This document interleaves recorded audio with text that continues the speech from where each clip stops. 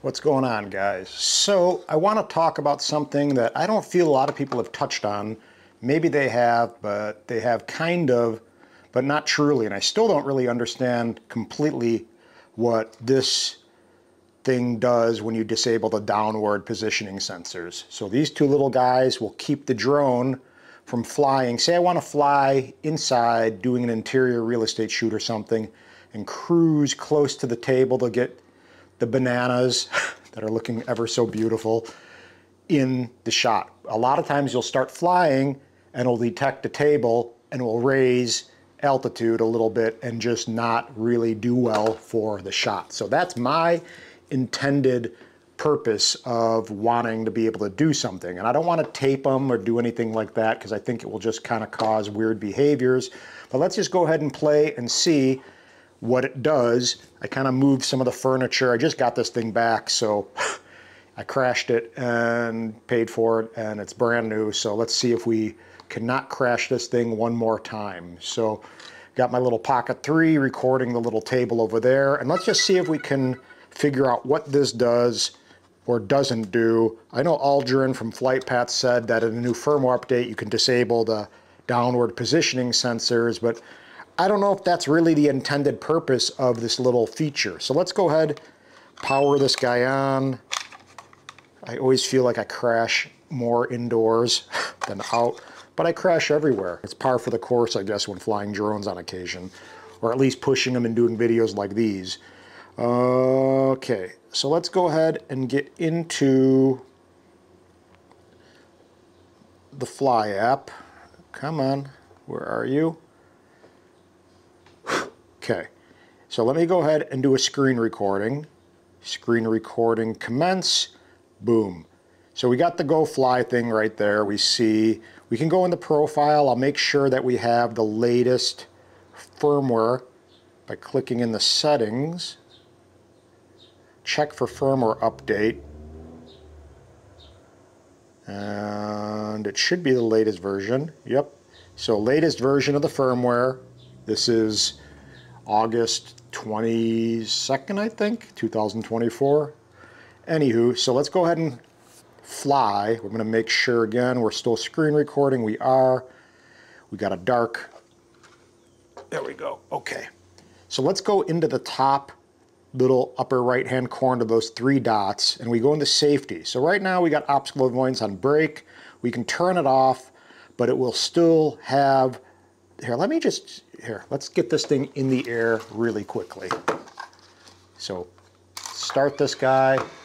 Take off. Gotta kind of be careful when we're doing this, but watch. So those downward positioning sensors are essentially, you can't see the drone right now. Let me go ahead. Oop, the Pocket 3 case just fell, no big deal. So I'm gonna go ahead and turn off obstacle avoidance right now. So everything's off, as you can see. I'm gonna put it in the cine mode so we can go slow. And you can see, watch. See how it's going out of frame? That's because those downward positioning sensors are on still. So there's that, right? So this is a problem if we're trying to, see, it always wants to either land or rise above a surface. Oop, I don't want you to land, but we will land right now just for the sake of going into the next setting. So that was an example, as you see, of what happens. You can disable the obstacle avoidance stuff, and it says upward, downward, unavailable, but apparently it still does its thing doing that. And I don't know if there is a true way to disable that. Aldrin said there is, to be able to fly. He clearly said in one of his reels that you can clearly fly close to a subject, like close to an object, flying low, but let's go ahead and put the brake back on. So if we go into advanced safety settings, this is what he was talking about.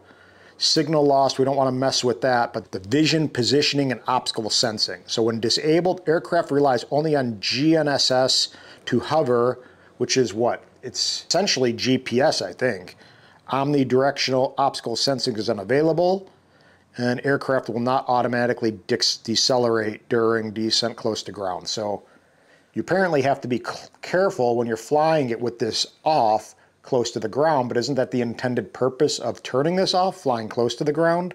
Maybe just for landing they're talking. But let's go ahead and turn this off. When disabled, aircraft relies only on GNSS to hover. Omnidirectional obstacle sensing is unavailable and aircraft will not automatically decelerate, blah, blah, blah. So that was basically what we just said. Exercise caution. So great. We got one more thing to be cautious of. So let's go ahead and try to take off as normal. Take off. We got the geozone thing, but I'm in my house. And I'm going to carefully take off. And you see it's lowering and kind of doing its own thing. But if I put my hand here, nothing's happening. It's not raising. So that's a good thing in theory, but now the drone is flying kind of all over the place. So you see it's drifting on me. So you got to be very mindful of that. You can't just rely on it locking in the GPS apparently. And it comes down pretty fast when you're descending. So again, look, it's not doing what it was doing before when I just disabled obstacle avoidance. See? It's kind of just hovering in place. So let's go and see what will happen if I just kind of try to fly close to, oh, it's really all over the place, which is fine, but it's wanting to hover. I mean, it's wanting to rise up really fast, and it descends really quickly. So I can see how it would be easy to, so let's go ahead and just try to get a shot going close.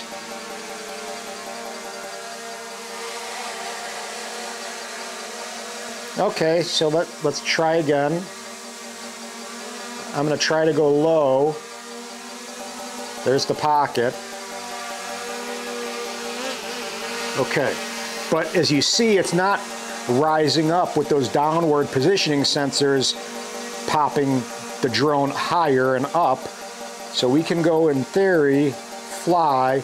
I'm about a foot from the table.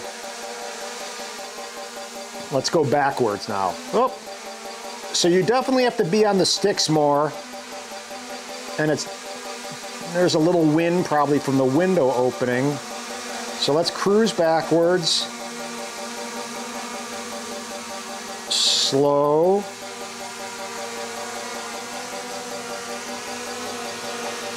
So it's kind of like you got the ability to fly low to an object, but then you have the inability to fly it as smoothly because it's going all over the place a little bit.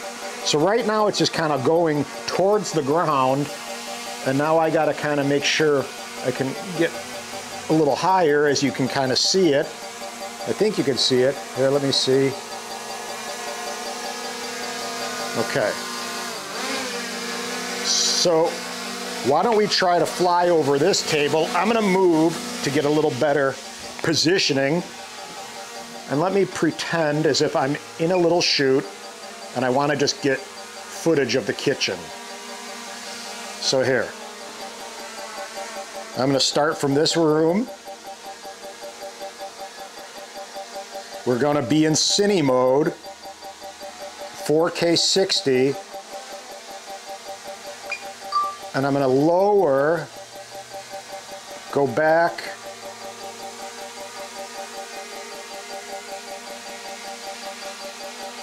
oh.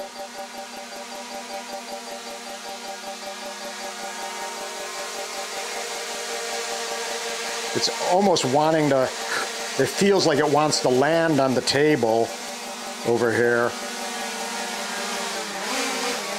It definitely descends very quickly when this is turned off, so just be aware of that. Okay, so let's go ahead one more time and try to just go over this. We're going really close.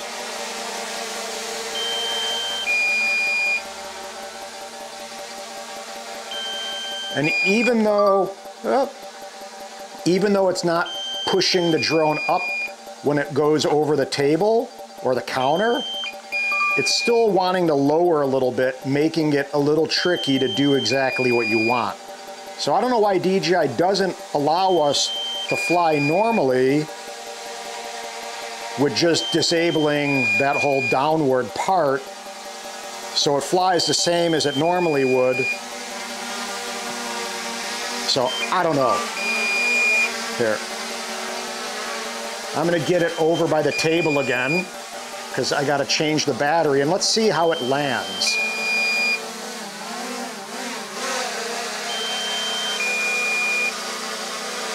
So I would hand catch this anyway. So let me land it in my hand. Okay, so that was fine. Yep, we got critically low battery, we're good. So if we go into settings, that's still turned off, right? So turning that off essentially did prevent the drone from going up when you put your hand or it sensed an object, but it also changed the behavior of the drone and the way it flew. So it was descending much quicker, even though it was in cine mode. It was flying and drifting, almost like it was in ADI mode. So just be very mindful of that. And maybe you can let me know. This is just a little something on this mode. And I really don't know a lot about the vision positioning and obstacle sensing option to turn this off and enable it. Like, I don't know what the intended purpose DJI had in mind when turning this off, because I just don't know. They don't really talk about it, and I don't really see a lot of videos on it. So let me know if you guys know a little bit more. If I turn it on, again, I can launch it even though it's critically low battery, or maybe it won't because it is critically low battery. But you saw what happened. If I put my hand here while it was hovering, it would start to rise up a little bit because it was sensing something underneath the drone. So these two sensors are what's causing that. And I wouldn't put tape there. For me, the main reason for doing this would be if I was flying in interior space and I wanted to get closer to the ground, or maybe flying close to the grass or something. But just know that when you're flying with that disabled, it starts to go up and down. So you really need to be on the sticks at all times, ready to compensate if it's starting to lower on you or fly to the left or right or up, for example. So just be mindful of all that. And I hope it helps. A little short video on that, and I'm hoping more people can touch on that. I thought with the new update, there was supposedly somewhere where you can go and disable that, but there really isn't. So I don't know. I guess that's it. That's what Aldrin was talking about from Flight Path. So maybe he can expand on this a bit and talk a little bit more and educate me on maybe what I don't know. But this only seems like there's so much to it.